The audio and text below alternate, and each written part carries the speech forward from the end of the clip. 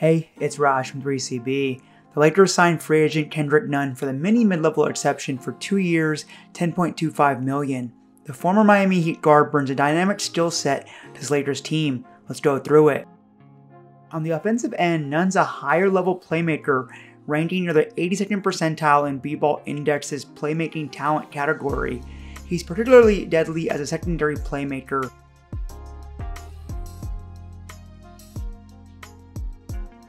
but can also create on the ball as needed in a variety of ways.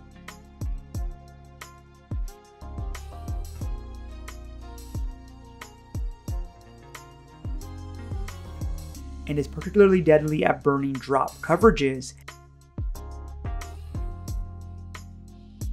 He could be lethal with Anthony Davis and the Lakers stable of bigs.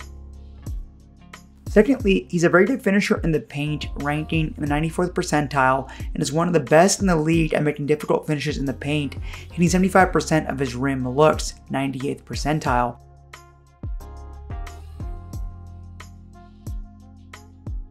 Further, Kendrick can shoot the ball from distance as well. He hit 38% overall from distance last season, including 42.1% on catch and shoot threes, and 44.2% on wide open looks. Nunn's defensive ability is certainly a question mark, ranking out as Miami's worst perimeter defender last season, tasked with mainly playing at the point of attack. However, he has shown some defensive ingredients, anticipation and quickness, lateral movement, and change of direction that Coach Vogel can work with and mold into a better defender. When Nunn was asked about taking less money to play with the Lakers, nearly half of his projected salary, he called the decision, quote, not difficult, because he wanted to win a ring. Further, he's commented how he understands how to sacrifice for a team and play whatever role is required of him, whether it's on or off the ball and getting after it defensively. There's a reason he fit in with the Miami Heat's hard-nosed get after it culture, and that aligns with the purple and gold's established accountability culture as well.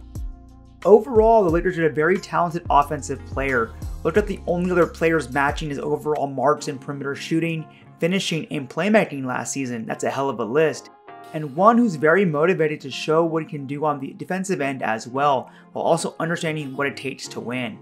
All that for just a mini MLE. Another masterclass by GM Rob Pelinka and the Lakers.